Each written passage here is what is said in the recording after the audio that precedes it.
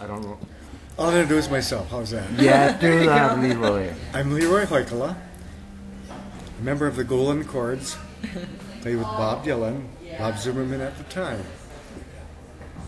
And yeah, you know, when we talk about John Buckland, he wasn't a musician, right? He didn't No. play No, any he had a tape instruments or recorder. sing. I guess he played recorder. guitar. Yeah. And once I made the mistake of saying that we're all beginners, which we were. I think he took offense to it, but that's okay because we were beginners. We were all kids, Yeah. We're trying different things, you know. Yeah. I was telling him a little about Echo, that when we called Echo and asked if we could put her on our marquee sign, her response was so cute, like, "I'm so happy you asked me before I'm dead."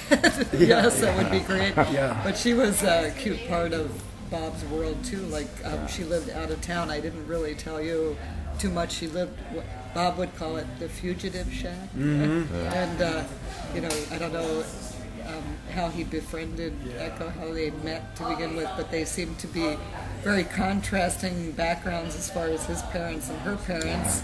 Well, she was independent also. We were all independent. Yeah. Buckland, myself, Bob, Echo, we were very independent. We didn't go with the flow. We didn't go to school and say, okay, we want to be part of this. We had our own ideas, our own brain, and we did what we wanted to do. Yeah. And that came across when I talked to Echo. I could see that very independent streak. Very, in her. Yeah, you totally. Very headstrong. Yeah. She's a cute, beautiful in a great girl. way. She's very, very pretty. Yeah. Yeah.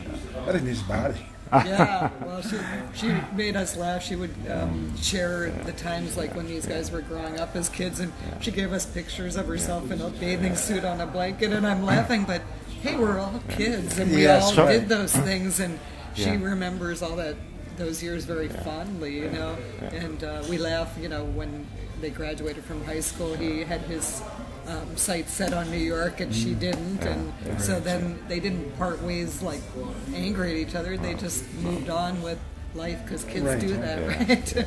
But it's cute. So you played at the Armory, but did you ever play at high school as a band? Well, we played. Remember, I told you we played for the rock. What it was called. I know you did the Winter Frolic at the Memorial Building. Oh, definitely. We played there. But we played. We played for the for Val Peterson. Many times. All right. Yeah. Did you ever do the talent show at the high school with Bob, or did he do that with At the high school? No. Yeah, okay, No, that was somebody else. He did that on his own, Well, or that with one he somebody did else. up by himself. And the one where they say they pull a curtain, we weren't there at all. Okay.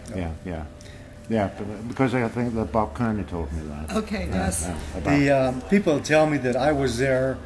I would have known that. Yeah, you probably Well, we talked to were. LeRoy too about. I'm just thinking of it because we have the picture up there, but that Buddy Holly concert too.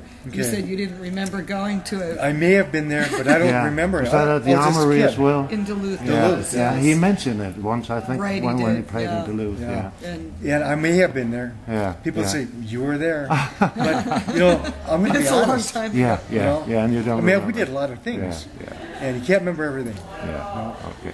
One of the I didn't hear LeRoy say this, but one of the cute things that you told us as a story was about when you would say to Bob, you'd say, "Let's get together and practice at your garage tonight." Wow. This was a cute thing. Yeah. Okay.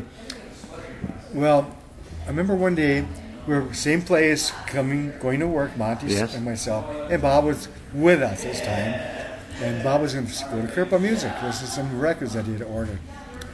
And one of the kids was walking behind us, and they said, "Hey, you guys, Bob, you going to practice this weekend in the garage?" Bob turned around and said, "What? We don't practice. We play music."